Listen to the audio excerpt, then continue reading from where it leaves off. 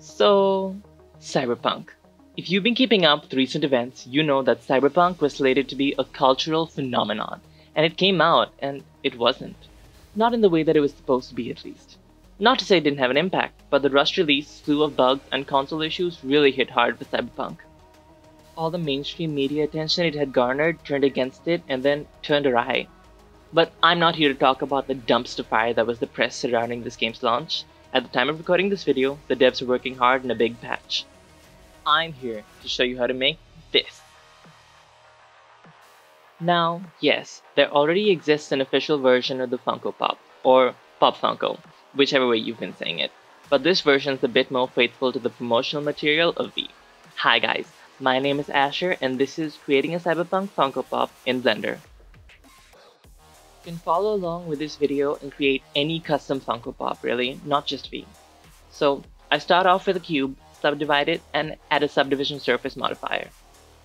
I'm using this image we got off the official Funko Pop website as reference for my proportions. Using spheres and a cube, I add in his eyes and nose respectively.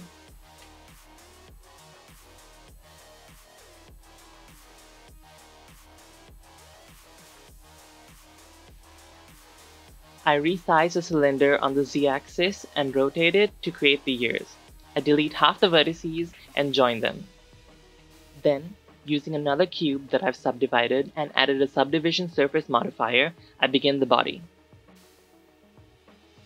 Again, using a cylinder, I create the neck. I recommend using something with the same amount of vertices as your body. That way, it'll be easier to connect them at the end. Here, I'm just shaping the body to my liking. You can do the same with yours in any way you choose. Deleting 4 of the faces on the body that is using a mirror modifier, I create a cavity for the arms and reshape it to my liking. Then, I select the edge loop and extrude it for the arms, making changes in its size as I go. I totally spazzed out here and spent an ungodly amount of time changing the rotation of the arm. For reference, I did it by resizing the edge loop on the Z-axis to 0.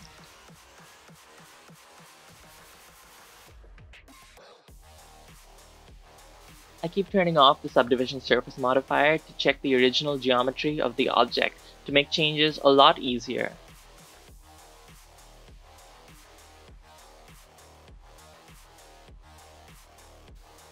I'm capping off the arms and extruding 3 faces for the fingers.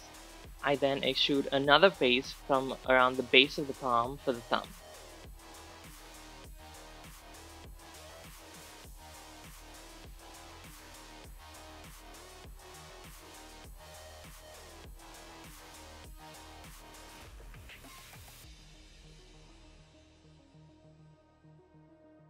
I'm extruding some faces at the bottom now for the legs and adjust their proportions as I go.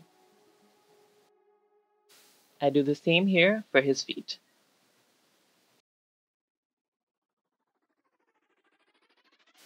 Starting with his hair, I create a cube with a subdivision surface and start sculpting it.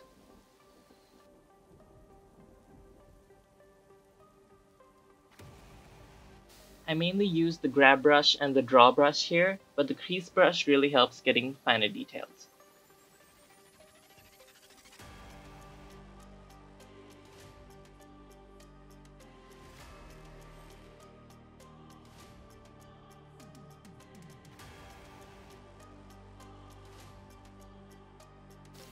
I try to keep the poly count down while sculpting, but getting finer details sometimes requires me to use dynamic topology, but I remesh it at the end to keep it neat.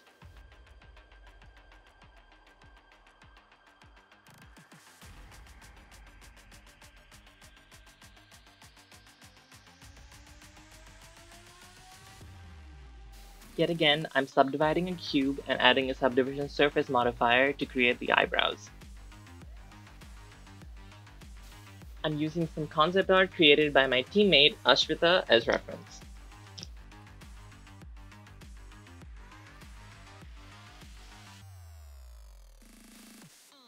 For the clothes, I select vertices on the body, duplicate them, and add a solidify modifier.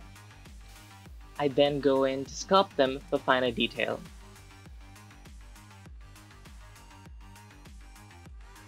I do the same for his jacket and then use a curve controlled by a bevel object for his iconic collar.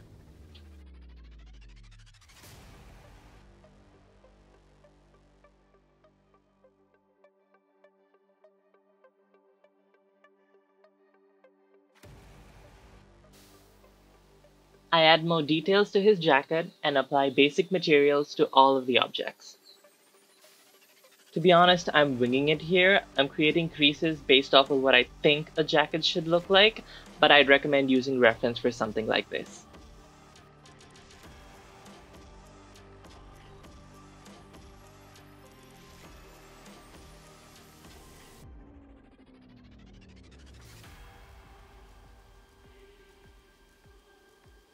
I'm using the cloth brush here to add finer details to the clothes, and it really helped getting a more believable look.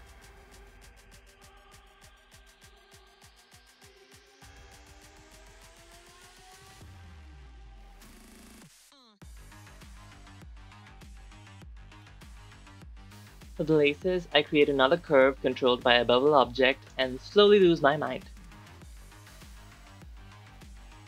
I created stylized laces and then said screw that and moved on to the collar.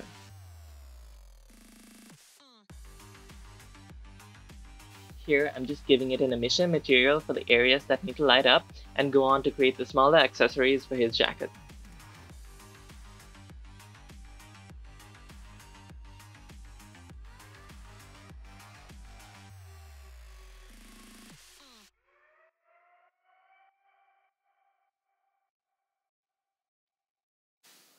I UV unwrap and begin texture painting the decal on his face and his sick side shave.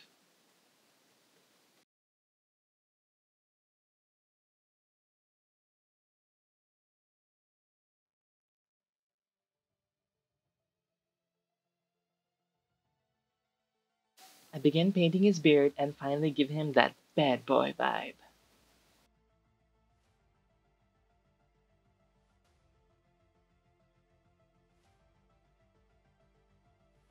Here, I'm adding in his scar and create objects for the smaller details on his face, as well as his earrings, and the little plug thing at the back that he uses in the game that I don't really know how to describe, but you know that scene from Avatar, the Blue Monkey movie, not The Last Airbender, where they like use their ponytails to connect into the tree?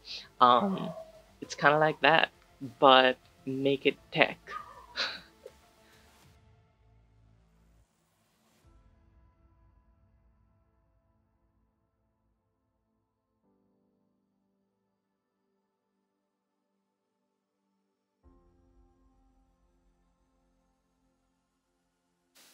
I begin texture painting his jacket and add the finer details to his pants.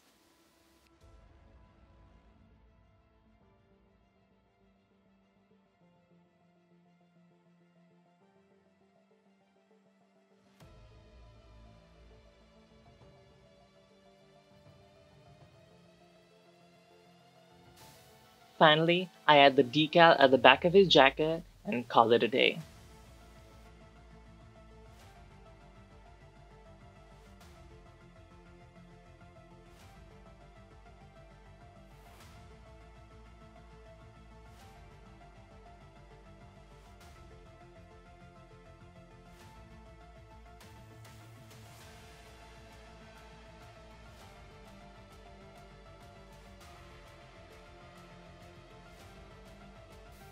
And that's how I made the Cyberpunk Funko Pop.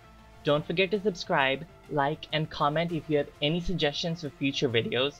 Check us out on social media, join our Discord community, and check out our Sellify store in the description for free assets. Thanks for watching!